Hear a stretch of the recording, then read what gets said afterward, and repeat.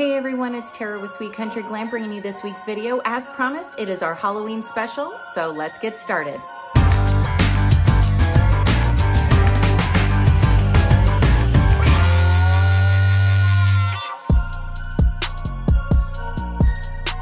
All right, friends, so we have a tumbler we're gonna be working with a new company that sent me their product to review. It's from Hippie Crafter. And I have to say, I'm really stoked about this epoxy that I'm about to show you that I put on my Halloween tumbler. I'm gonna just show you the back side, not the front, and just how beautiful that gloss, that shine. I love it, super beautiful. So stoked about this mug. I wanna go and make tons of others, which is perfect for the holidays, right? Okay, so we're gonna be working with different kinds of vinyl, different kinds of material, including printable vinyl. I'm gonna show you how I jazz up my tumbler mug. So we're gonna be decorating a bunch of different earrings as well, including the jack that I have on. So without further ado, let's head over to Design Space. I'll walk you through each tutorial and let's have fun. Okay, so we have a bunch of various earrings we're working with. So as you can see, I took my teardrop earring and I just flipped them upside down because you can actually have these either way you like. And I have a cute little ghost that I got off of Design Space. I also pulled this skull off of Design Space because he wasn't necessarily what I wanted. I just wanted the eyes and the nose because I had my own skull here. And what I'm going to be doing is I'm going to be creating just by having just a little bit of vinyl. This is actually a very small use of your materials and just creating my own little skull outline of earrings. And you can make these as big as you want or as little as you want. So pretty much what I did here is I grabbed just a plain circle from my shapes and I'm going to show you a quick slice. So what I'm going to do is I'm going to take my circle, go up to a range, and I want you to send him to the back so that now that your skull is on top, because all I'm going to do is I just want his eyes and his nose from the image, and this is exactly how I did this. So once you have that aligned, go ahead and drag your selection box, and I want you to go over here to where it says slice. Go ahead and click that. Your screen will probably blink, takes a moment. Go ahead and pull your skull guide to the side. Go ahead and pull him out. I usually delete him so he's out of the way. Now you have this nice little slice image and you're gonna have this ring around him. So in order to get rid of that, I want you to go to the far right hand corner and click on contour for me. And now let's go ahead and zoom out because this guy's pretty big. And I just want you to click on this center guy here. That should remove all of his surrounding area. Contour is kind of like that missing key to a lot of images where you're like, wow, I don't want that to be cut or drawn, and you're trying to figure out a way to remove it. Go to your contour button. It's in the bottom right-hand corner. All right, so as promised, I'm showing you on my cell phone because I have a lot of friends that are just having a hard time finding all of the similar desktop buttons and options that you see on the full screen. So let me just show you real quick. I have the same screen that's in front of me as I was just showing you the walkthrough for the earrings on the desktop, and show you down at the bottom, you are going to have your image, your text, your shapes. As you can see, I'm just dragging my finger across and you can see how I'm moving that. I want you to click on actions, and as you do that, you're going to see that everything pops up. Your actions are going to be a lot of specific things like grouping, ungrouping, attaching, and then this is where your weld and your slice and your flatten and where you duplicate and contour. So just as we were doing earlier with the skull, I had the contour on, and you can see how you can click on him, and when they're grayed out, that means you can't see them, that kind of thing. Okay, so click back on it for it to go away. Now you can click on layers if you need to hide anything using the eyeball, and then you just click on layers again when you want it to go away. It's pretty simple on how you just go ahead and click on something and then click on it again for it to be removed from your site so that you can go back to your canvas and do what it is that you need to do. And you can always pinch your fingers, make it bigger so that you can see things. And what's really nice, friends, is you can see at the top here, I'm gonna click on those three centers. You can see how I clicked on it and then it makes it bigger. You can go to home, you can go back to canvas, or you can go to the make it button. So now, and then it'll have your icon in the upper left hand corner along with your save option. Let me go ahead and click on your edit button, and this is where you're going to find your line type and your sizing area, and then if you need to flip positions or do any aligning or arranging. So let me go ahead and click on an image. You can see how now all of these become available and they show you the size sizing. Right over here, the height and width, you can click again on the padlock and it unlocks if you need to. And then if you need to add a shape, so you can do any slicing just like we did, these are all your options for you. You just slide it over and grab the correct shape you need. All right, so pretty straightforward stuff. If you have any questions, go ahead and leave a comment down in the comment section. So you can make this any color you like. I like to always contrast it a different color just so that I can see what it's going to look like on my image. Go ahead and move this to the side, and you can see he's at an angle. He's already attached. You can go ahead and duplicate him as many times as you need per how many earrings you are going to be making, and you're all set. Now, I found the Hocus Pocus. I believe I just snagged this off of just a search. I will go ahead and leave a design bundle link for you so that you can go ahead and snag this as well. I even like to put these on an earring or even a necklace. So you can see right here, you can make this an earring to match your necklace, so you can have a whole set. And so I'm going to be showing you how I put that on an earring, as well as this cute little ghost, because I have a bunch of these earrings already done. I am going to show you how we get these all assembled and cut. So go ahead and make sure that everything is in a different color, because when you send it over to your Joy, it will populate everything on a different mat. So all you have to do is pay attention to what fabric or what material you're placing on the mat.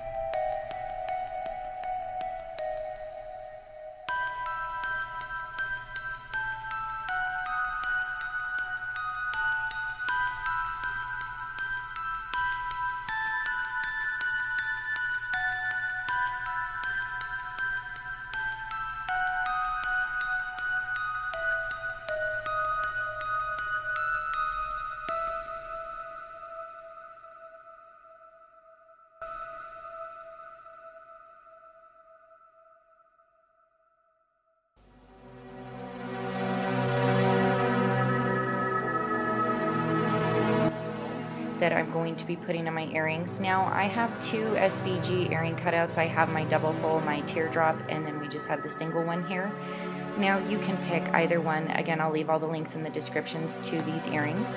And what I like about it is that you can go ahead and drag your image over, and then that way you can see what it's going to look like right away, and then you can get your sizing down.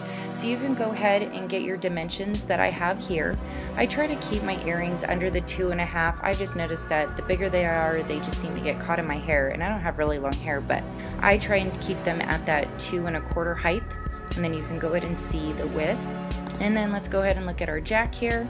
We have them at 1.275 by 1.18. Now you can go ahead and adjust these to your liking based on how big you want your earring to be. And then let me come over here, show you the dimensions of the candy skull. I love this one. I made these last Halloween, and the teachers at my school just absolutely love them. And then let me go ahead and show you the sizing for this guy. And again, you can always go up to the sizing and unlock your padlock there. You can see how he becomes unlocked, and then you can adjust the width and the height to your liking instead of just going with the default settings. Because if you change the width with the lock down, it will change your height as well. So for example, if I got rid of the 3, you're gonna see that this is gonna go down by 3. So now you're gonna go ahead and decide what color you're going to cut out your jack. A bunch of different variations that I'm gonna be showing you today, and I'm gonna go ahead and get these sent over. I'm actually gonna switch this over to my Joy because this is a Joy-friendly project. I'm really trying to make this accessible for the Joy because I know I have a lot of friends that are wanting to use their Joy and that's the only machine that they have at the time. I'm actually going to make this a separate color just so that I can get this all cut at the same time. I want to show you what happens when I go to make it. It's going to populate it into separate mats for me, so then that way I'm not having to keep going back and forth and hiding and unhiding my images. I can just go straight to the mat and get everything cut. And this is where you want to double check your mat, move anything around. If you want to add more, fill up the entire mat. Say you're doing a bunch for a Halloween party or a birthday, go ahead and make sure that everything looks great. Now you can see over here, we need to go back and grab our skull and we need to go to attach all because you can see how it pulled some of its designs. So just go back to cancel. This may happen, don't freak out. Now just go ahead and click back on your skull and go to attach for me. And once you attach, it's going to put everything together so nothing is going to be cut separately. Go back to make it. Again, you're using your own material on your mats, so go ahead and click on mat. And then again, we're gonna scroll back down to our skull and make sure and see that everything has now removed from the sides of Jack, and down below it is now part of the skull. And it looks like you are all set. And now you're just gonna go ahead and hit continue. Make sure after you unload each mat, you put the correct color or correct fabric. Go ahead and get it loaded on, and let's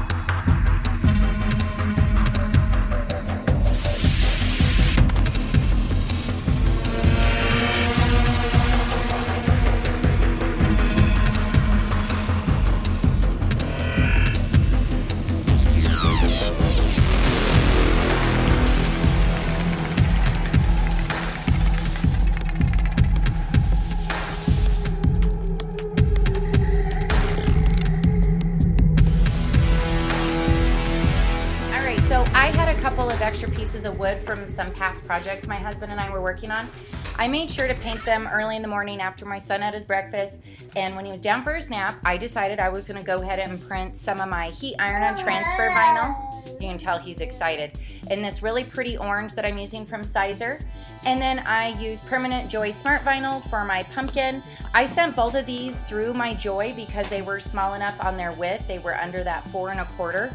And so I'm just wanting to show you guys how you can jazz up just everyday little pieces of wood and make it your own and save you some money instead of going to the craft stores and spending $8 or $9 for this. So what I did is I went and I grabbed this Trick or Treat from Design Space, and then my Welcome to Our Patch was part of a bundle from Design Bundles, and I'll go ahead and leave the link in the description for you. You can pretty much put whatever you want out of those bundles. They're super cute, super fun, super easy, and these are great gift ideas. All right, so I'm gonna go ahead and get these printed, but please be sure to pay attention if you were using iron-on vinyl, which you can on wood. And I'm going to show you how.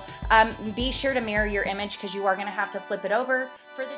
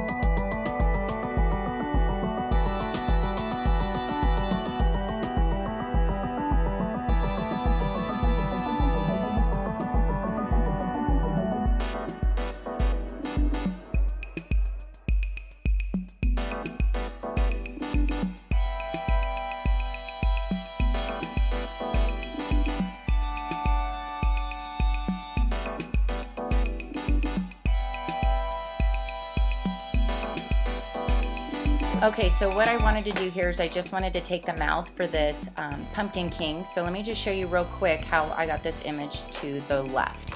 I'm gonna go ahead and just grab a shape. I just grabbed a circle, and what I'm gonna do is I'm gonna make him just small enough to where that he covers the eyes, the nose, and the mouth. Then I'm gonna go ahead and arrange it to the back. And then what I'm gonna go ahead and do now is I'm going to select these two images, and I'm going to go down here to the bottom right, and I'm going to hit slice. And what that's going to do is that's going to give me the inside part of his mouth. Okay, so I'm going to go ahead and get rid of all of these pieces to the slice. My son's having fun with keys right now. So now you have these extra two pieces. Don't worry, you can just go over to the contour, and what you're going to do is you're just going to click on them. Let me just show you what this looks like. Go to, if it's zoomed in, just zoom out, and then just click on the pieces you don't want. Now, the contour button is kind of a miss for a lot of people. They don't know that it's there and that it can do this for you because you're like, wow, there's something I don't want cut. Go to contour, most likely anything that's highlighted, you can go ahead and shade it. So once again, you click on it to see it, click off of it for it to go away. Then you can hit the X button, and now you're left with the mouth. And pretty awesome, right? So in order to send this through the Joy, I had to hide the mouth on one and just cut the eyes and the nose, and then I cut the mouth separately. Let's go ahead and get them cut and add it to the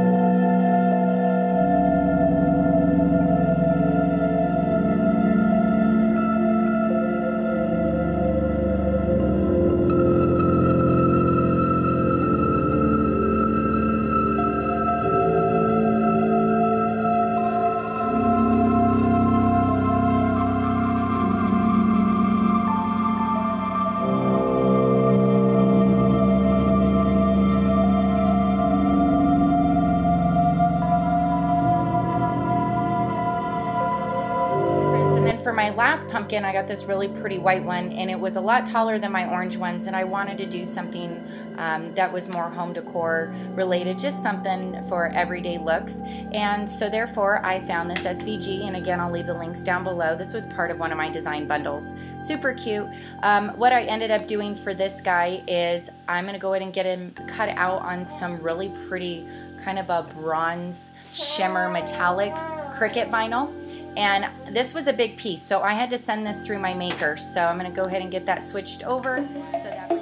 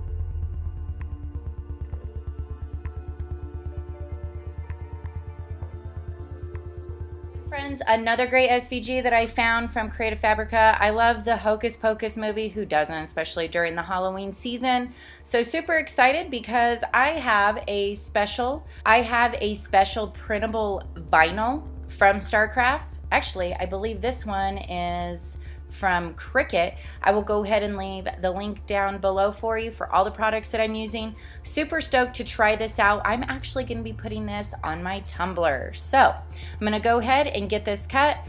For this, I'm not going to need to mirror it because I'm going to be putting it right side up. So this is something that's not going to be ironed on an image. So friends, make sure when you're doing stickers, you do not need to mirror them.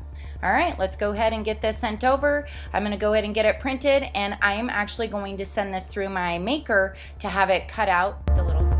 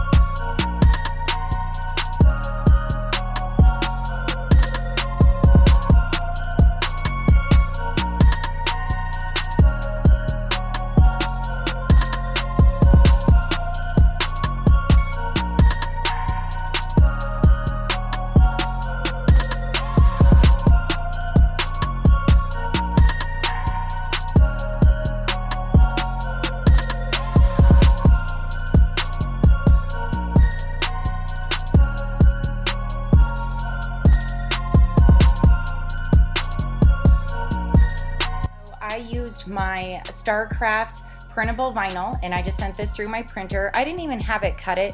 I just made sure that I mirrored it because I made a boo-boo and forgot to mirror it the last time. But I found this awesome SVG from Creative Fabrica. I'll go ahead and leave the link in the description. A really great site to find some fonts and awesome SVGs. They have some really great deals. Also, make sure to check out their subscription plan. I have an awesome code to save you 30% off down in the description. All right, so all I have to do is either send this to my maker or my air and get it printed, and then I hand cut it just with my scissors. And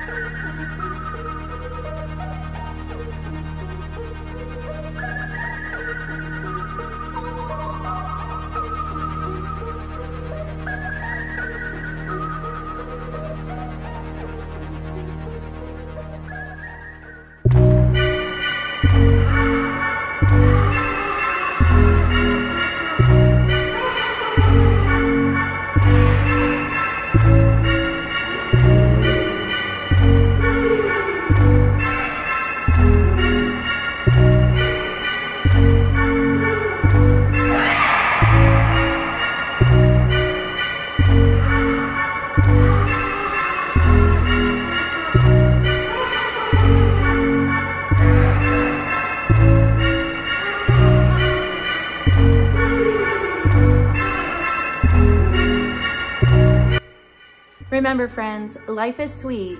Set some goals and have a blessed day.